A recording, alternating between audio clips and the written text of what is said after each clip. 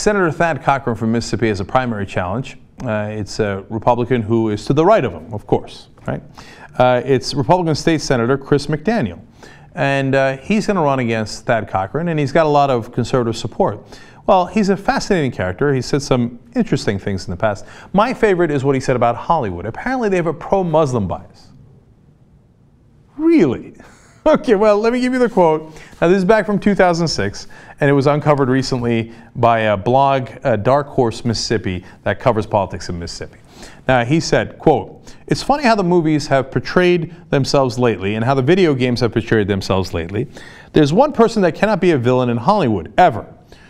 Ever. I love that. One group that cannot be villains. One group that cannot be villains. Who is that? Co-host says, "The Muslims." He says, "Yeah. Isn't that neat? They'll go out of their way to find some Russian white guy that's just nuts, and he's a terrorist," which I've never seen that. But the Muslims, they've just disappeared from Hollywood's radar. Really? I hadn't noticed that. So, look, this list could go on and on. We just compiled the quickest list we could get in the time that we had. Let me read you some Hollywood movies where the Muslims are the bad guys. Iron Man, True Lies, Aladdin, well, I'll give him a break on Aladdin. Muslims are also the good guys there.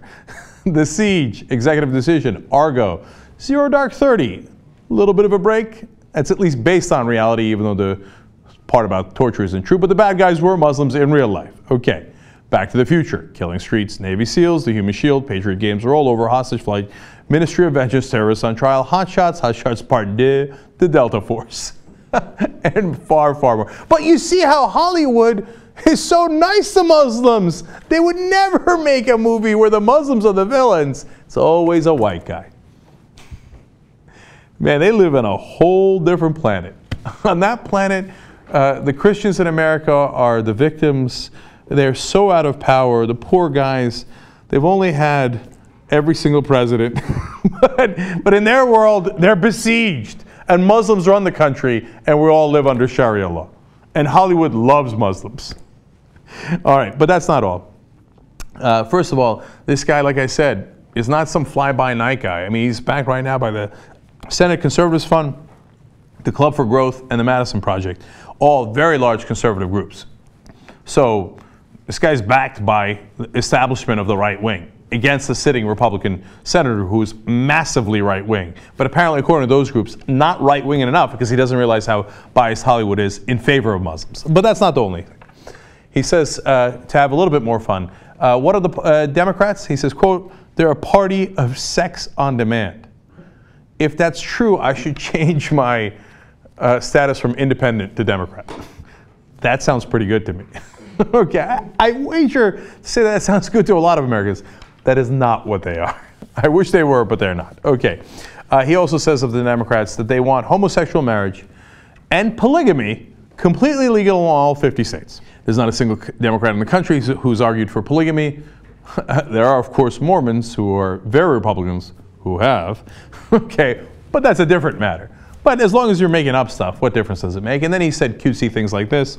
Osama, I mean Obama, might be somebody who follows God in some respects. That's a twofer there. He doesn't really believe that Obama's a Christian and refers to him as Osama. Very classy guy. You can see why all the large conservative groups are behind him. And then finally, this one is my favorite. You want to talk about absurd. He says the reason Canada is breaking out with brand new gun violence has nothing to do with the United States and guns. Interesting. It has everything to do with a culture that is morally bankrupt. What kind of culture is that? It's called hip-hop. Okay, gee, I wonder what he means by that. I can't quite piece it together. And I didn't realize that Canada had a hip-hop epidemic. Is that what's going on in Canada? I mean, the guns that are causing the violence are not the actual problem. It's black folks. I mean, hip-hop. And American culture has gone over there with all the hip-hop in Canada, and that's what's causing the problems.